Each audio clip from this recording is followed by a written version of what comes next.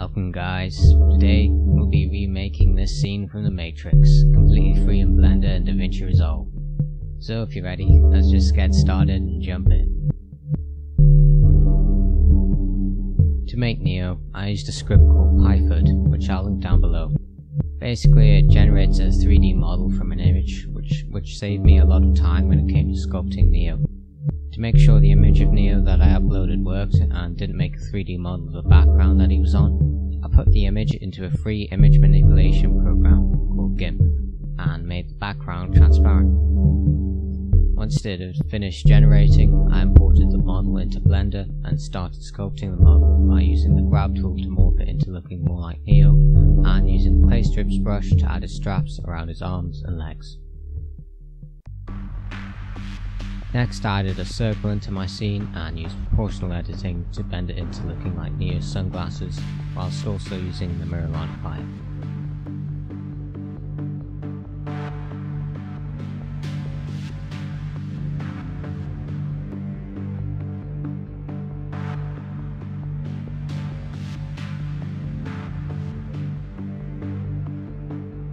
I used PyFood again to generate the 3D model of Agent Thompson by feeding it an image of Agent Smith and then importing it into Blender and using the grab and clay strips brushes again to make it look more like Agent Thompson. I added a cube into the scene and extruded out some edges to make it look like the building that Neo was standing on. I didn't have much time, so I knew I wasn't going to be able to model the helicopter. So I downloaded this really great free model from Sketchfab that I'll link down below. For the rest of the buildings, I used the ones I made in the render I did for Spider-Man Into the Spider-Verse to save some time. It wouldn't matter too much since they were in the background. To make Neo's trench coat, I used a cube and molded it into the basic shapes of his coat, and then I subdivided it. For the agent's gun, I just used a cube and extruded it out, basically doing the 3D version of tracing until it looked good enough. To be able to animate Neo, I first had to rig him. To do this, I uploaded him to Mixamo and used the auto rigger. I then re-downloaded him. I'm not the best at hand animation, so I cheated by using a video to animation data tool called Plask.ai. It's online and it's free, and I'll leave a link down below. All I did was record a video of myself falling down like Neo does, and then I uploaded that to Plask. I then downloaded the model of Neo with the animation.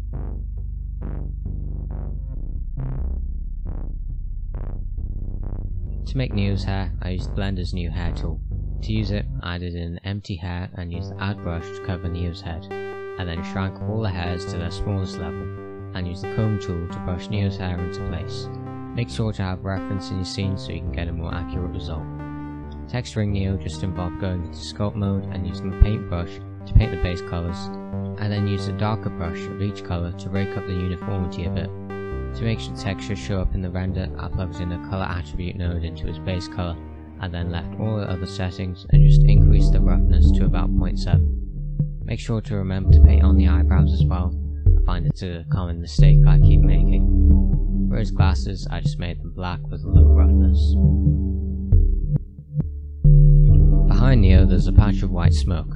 I didn't want to simulate it as it would take too long, so I made it procedurally by using a gradient texture set to a quadratic sphere and plugging it into the density of a principled volume node. Then I multiplied it with a noise texture. This creates a smoke puff look, and the quadratic sphere is used so that the smoke is not the edge of the cube, which would leave a harsh edge.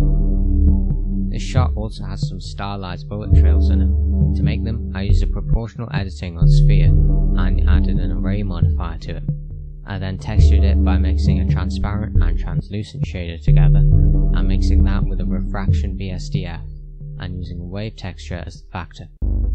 For the bullets themselves, I made them very smooth and set their murkiness to 1. For the buildings, I replaced the textures that were already on them from the Spider-Verse render with a new one. I used a Voronoi texture shed to the Chevy Chev mode to give the impression of windows by plugging that into the colour, roughness and normal inputs. I then textured the agent for the same process I used for Neo. However, I found that his skin came out too pale. So I used a separate color node to separate the red channel from the color attribute, and then I used a math node to add to it, which basically increases the saturation of just the reds. The animation I downloaded from Flask wasn't quite accurate, so I spent a few hours tweaking the arms and legs so it flowed better. To get the iconic camera swirling effect, I added a curve into my scene, and then I edited it into acting as a path that the camera would take. I then added a follow path tool to the camera and animated the offset value. I also animated the rotation of the camera for a couple of keyframes, no pun intended. To finish off the animation, I animated the bullets by adding 2 keyframes for each, and then parroting the bullet trail to each bullet. I then animated the array value of the bullet trail, so it would look like it was actually creating a trail instead of just dragging one around. The final step in Blender was then simulating the cloth around Neo. This took multiple hours, but eventually I got a good result with quality steps of 20, weight of 0.8 kg, and a speed multiplier of 0.3. To make it easier to simulate, I duplicated Neo and then applied a decimate modifier to him, and used that as the collision. Also added 2 wind forces to my scene to help it flow better. For the lighting, I used a cube with an emission shader around the outside of my scene. I then duplicated this cube and scaled it up. I replaced the emission with a volume. For the lighting, I used a cube with an emission shader around the outside of my scene. I then duplicated this cube and scaled it up. I replaced the emission with a volume scatter node set to 0.002. Then I rendered that out and headed into compositing.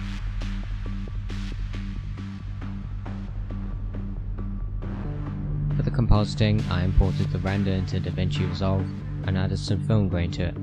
Then I color corrected it by tinting it with a bit more yellow, and with that, I give you the final result.